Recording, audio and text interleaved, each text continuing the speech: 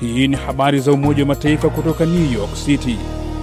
Miongoni mwa habari tulizonazo hii leo kutoka hapa Umoja wa Mataifa ni kwamba Kenya yazindua rasmi chanjo ya kwanza kabisa ya malaria, ugonjwa unaokatili maisha maelfu ya watu kila mwaka. Na bila hatua za haraka, watoto milioni 12 hawatotia mguu darasani ifikapo mwaka 2030, laonya shirika la UNESCO. Katika neno la wiki, leo tunaangazia jinsi lugha ya Kiswahili inavyopanua wigo kimataifa.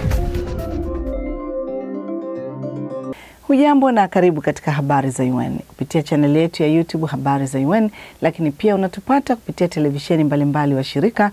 Jina langu ni Flora Nducha na leo ni siku ya Ijumaa ya Septemba 13 mwaka wa 2019. Na kukaribisha tuwe sote katika uchambuzi wa kina wa taarifa zetu mbalimbali. Tuanze na masuala ya afya. Shirika la Afya Duniani WHO limeipongeza serikali ya Kenya kwa kuzindua leo chanjo ya kwanza duniani dhidi ya malaria katika kaunti ya Habari magharibi mwa Kenya. Tupate maelezo zaidi na Brenda Mbaisa.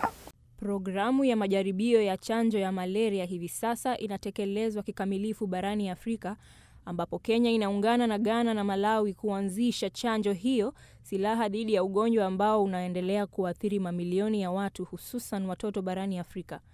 Chanjo hiyo inayofahamika kama RTSS itakuwa kwa ajili ya watoto wa kuanzia umri wa miezi 6 katika maeneo yaliyochaguliwa nchini humo kwa ajili ya majaribio ya hatua kwa hatua. Ni chanjo ya kwanza na ya pekee mahususi kwa ajili ya kupunguza malaria kwa watoto, pamoja na kudhibiti ugonjwa huo unaotishia maisha kwa ujumla. WHO inasema malaria inaua mtoto mmoja kila baada ya dakika 2. Ugonjwa huo ndio unaongoza kwa kuua watoto chini ya miaka 5 nchini Kenya. Mashidiso Moeti, ambaye ni mkurugenzi wa WHO kanda ya Afrika, amenukuliwa akisema Afrika imeshuhudia ongezeko la hivi karibuni la visa vya malaria na vifo. Hii inatishia mafanikio ya mapambano dhidi ya malaria yaliyofanyika katika miongo miwili iliyopita. Jaribio linaloendelea litatoa taarifa muhimu na data kuitaarifu sera ya WHO, matumizi mapana ya chanjo katika nchi za kusini mwa jangwa la Sahara. Ikitumika katika eneo pana, chanjo hii ina uwezo wa kuokoa maelfu ya maisha. Akizungumza katika tukio la leo lililohudhuriwa na maafisa wa afya, viongozi wa kijamii na wanaharakati wa masuala ya afya, mwakilishi wa WHO nchini Kenya, Daktari Rudy Eggers, amesema chanjo ni silaha muhimu ambazo kwa ufasaha zinawafikia na kulinda vizuri afya za watoto ambao wasingeweza kuwafikia kwa haraka madaktari, manesi na vituo vya afya ambao wanatakiwa kuokoa maisha wakati ugonjwa unapokuja. Hii ni siku ya kusherehekea tunavyoanza kujifunza zaidi kuhusu kile ambacho chanjo hii inaweza kufanya kubadili njia ya malaria kupitia chanjo kwa watoto. Lengo la chanjo hii ni kuwafikia watoto 120,000 kwa mwaka nchini Kenya katika maeneo yaliyochaguliwa kwa sasa, ikiwemo kaunti ya Habari, Kisumu, Migori, Siaya, Busia, Bungoma, Vihiga na Kakamega. Takwimu mpya zilizochapishwa hii leo na kitengo cha takwimu cha shirika la Umoja wa Mataifa la elimu, sayansi na utamaduni UNESCO kuhusu watoto wasiohudhuria shule zinaonyesha kwamba hakuna hatua yoyote iliyopigwa au kuna maendeleo kidogo sana kwa zaidi ya muongo mmoja. Arnold Kayanda amefuatilia taarifa hii, haya hapa maelezo yake. Kitengo hicho cha takwimu UIS kimesema takriban watoto milioni 258 barubaru na vijana hawakuhudhuria shule mwaka wa 2018 kote duniani, ambao wana umri wa miaka 6 hadi 17 umri wa kwenda shuleni. Takwimu zinaonyesha kwamba cha kuogopesha zaidi ni ukweli kwamba hatua madhubuti na za haraka zisipochukuliwa, watoto milioni 12 wa umri wa kuhudhuria shule za msingi hawatawahi kutia mguu shuleni, na hii itakuwa ni vigumu sana kuhakikisha ujumuishi na elimu bora kwa wote, ambalo ni lengo mojawapo la maendeleo endelevu SDGs linalopaswa kutimia ifikapo mwaka 2030. Takwimu hizo zinakadiria kwamba katika kiwango cha sasa, mtoto mmoja kati ya 6 hawatahudhuria elimu ya msingi na sekondari ifikapo mwaka 2030, na kwamba ni watu 6 tu kati ya 10 ndio watakaomaliza elimu ya sekondari. Takwimu hizo pia zimedhihirisha pengo kubwa lilopo baina ya nchi tajiri na maskini, ambapo watoto wa umri wa miaka 6 hadi 11 19 hawahudhurii shuleni katika nchi za kipato cha chini ikilinganishwa na 2% tu katika nchi tajiri, na pengo ni kubwa zaidi kwa barubaru na vijana ambao 61% ya vijana wa umri wa miaka 15 na 17 hawahudhurii shuleni katika nchi maskini ikilinganishwa na 8% katika nchi tajiri. Kwa mujibu wa mkurugenzi wa UNESCO Audrey Azoulay, wasichana wameendelea kukabiliwa na vikwazo vikubwa, huku makadirio yakionyesha kwamba wasichana milioni 9 wa umri wa shule za msingi hawatowahi kuanza shule au kutia mguu darasani ikilinganishwa na wavulana ambao ni milioni 3. Na wasichana milioni 4 kati ya hao milioni 9 wanaishi katika nchi za Afrika kusini mwa jangwa la Sahara, ambako hali inatia hofu kubwa. Hivyo Bi Silvia Motoya, mkurugenzi wa UIS, amesema ni lazima tuendelee kutia msukumo wa hatua zetu kwa elimu ya wasichana na wanawake kama kipaumbele. Tuna miaka 11 tu ya kuhakikisha tunatimiza ahadi ya kila mtoto kupata elimu, na bado takwimu zinaonyesha hakuna mabadiliko ya fursa ya kupata elimu bora mwaka hadi mwaka. Amesema hili litawezekana kwa mchanganyiko wa hatua madhubuti na ufadhili wa kutosha.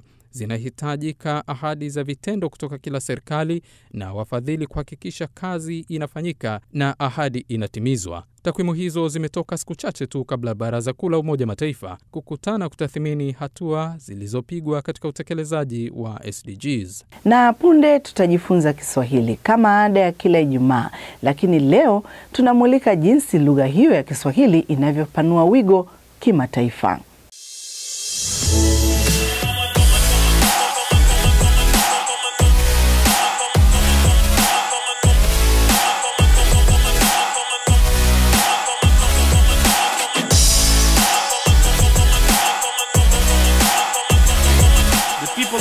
Do not want half measures or empty promises. It has used the World Gathering in September to ratchet up the ambition and highlight the imperative of inclusion. World leaders will gather here for a series of critical meetings.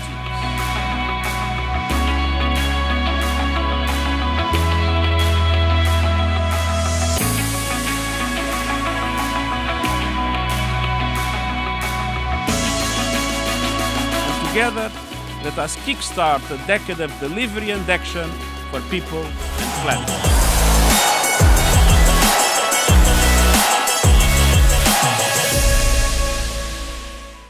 Ni habari za UN unazifuatilia kutoka hapa makao makuu ya Umoja wa Mataifa kupitia chaneli yetu ya YouTube Habari za UN, lakini pia unatupata kwenye televisheni mbalimbali wa shirika. Na kukumbusha utembelee wavuti wetu news.un.org/sw, utapata taarifa zaidi, utajifunza Kiswahili na habari kwa picha. Jina langu ni Flora Nducha. Tunasonga mbele na uchambuzi wa taarifa zetu mbalimbali. Na sasa tuelekee barani Afrika. Ili nchi za Kiafrika ziweze kufikia kwa ubora malengo ya maendeleo endelevu yani SDGs, inapasa nchi hizo zibuni teknolojia zao wenyewe zitakazowasaidia kukusanya takwimu za kijamii badala ya kutegemea mipango kutoka nje. Ushauri huo umetolewa na kijana mTanzania Isaya Yunge, ambaye ni mmoja wa waanzilishi wa spika janja ya kaya inaweza kufanya kazi kwa kumsikiliza binadamu. Isaya akihojiwa na Arnold Kayanda hapa mjini New York, Marekani, anaanza kwa kuelezea jinsi spika janja aliyoibuni yeye pamoja na mwenzie inavyoanza kutekeleza ndoto hiyo ya Afrika kutafuta takwimu zao wenyewe. Smart kaya kama AI smart speaker ina uwezo wa ku extract data, kuvuna data na kuzitafsili na kuweza kuziweka katika makundi ambapo serikali wana utafiti ama jamii huweza kuzitumia kwa kufanya maamuzi. Kwa mfano, tunaweza kutambua katika kaya za Afrika ni kina mama wangapi ni wajawazito, na tukaweza kujua sisi kama kampuni na kusaidia serikali na Wizara ya Afya kujua kwamba tuna wamama ambao wajawazito wanategemea kujifungua mwezi huu, mwezi wa 9, watu kadhaa. Kwa hiyo ukajua ni kiasi gani idadi ya watu wanaongezeka, lakini ukajua ni kiasi gani ya dawa upeleke hospitali, lakini ukajua kwamba watu hawa ambao wajawazito wako kwenye mkoa gani, wilaya gani, kijiji gani ama tarafa gani. Na kuhusu kwa nini anazishauri nchi za bara la Afrika kukusanya takwimu zake baadaye ya zile ambazo zinatumia zaidi utaalamu kutoka nje, Isaya Yunge anaeleza. mimi kwa serikali za Afrika ningependa kuzishauri vitu viwili vikubwa sana ambavyo nafikiri ni muhimu sana. Ukiangalia matumizi ya WhatsApp, Facebook katika bara la Afrika inakuwa sana, lakini hizi programu hazilipi ushuru katika bara la Afrika, wala mabara hayafaidiki. Lakini hizi programu zinavuna data la bara la Afrika, data za watumiaji, wananchi wake, vijana, afya, matumizi ya ununuzi wa vitu mbalimbali, na hivyo kutumia data hizi kuweza kuwa lenga zaidi wa Afrika kwa kufanyia matangazo ya biashara na waweze kununua kulingana na mapendeleo yao au utashi wao wa ununuzi. Na mimi nafikiri bara la Afrika kwanza waamke waweze kuona thamani ya data. Tunaamini kwamba tuna dhahabu na madini ni thamani kubwa sana, lakini kuna dhahabu mpya ambayo ni digital, ambayo ni data. Hii ni dhahabu kubwa sana. Bara la Afrika lazima waamke waweze kung'ang'ania na kushikia na kuweza kuweka sheria za kushikia data yao wenyewe. Na kama nilivyokuahidi, sasa ni wakati wa neno la wiki. Juma hili tunaungana na naibu mkurugenzi mtendaji wa shirika la mazingira la Umoja wa Mataifa UNEP, Bi Joyce Msuya, ambaye anaelezea ni kwa nini shirika hilo la kimataifa limeamua juma hili kuzindua tovuti na mitandao ya kijamii kwa lugha ya Kiswahili. Kiswahili ni lugha ambayo inatujumuisha hapa Afrika Mashariki, Afrika Kusini na pembe zote za duniani. Leo tuna furaha mno kuanzisha mtandao na tovuti ya shirika la mazingira duniani. Hii ni nafasi nzuri sana kwenu nyie kushiriki na sisi katika changamoto za mazingira, na pia kwetu sisi kusikia maoni yenu kuhusu kazi zetu. Karibuni sana, tuko pamoja. Asante. Shukrani sana Bi Joyce Msuya kwa ujumbe huo ambao utasambaza zaidi lugha ya Kiswahili. Basi na hadi hapo sina budi kutamatisha habari za UN kwa juma hili kutoka hapa makao makuu ya Umoja wa Mataifa jijini New York nchini Marekani. Basi tukutane tena Jumatatu kwa habari zingine za UN. Lakini kumbuka unaweza kutembelea wavuti wetu news.un.org/sw ukapata taarifa zingine mbalimbali na habari kwa picha. Na usisahau kusubscribe kwenye YouTube channel yetu Habari za UN. Jina langu ni Flora Nducha, kwa niaba ya wote na mpiga picha Grace Kanea nasema asante sana, kwa heri kutoka New York.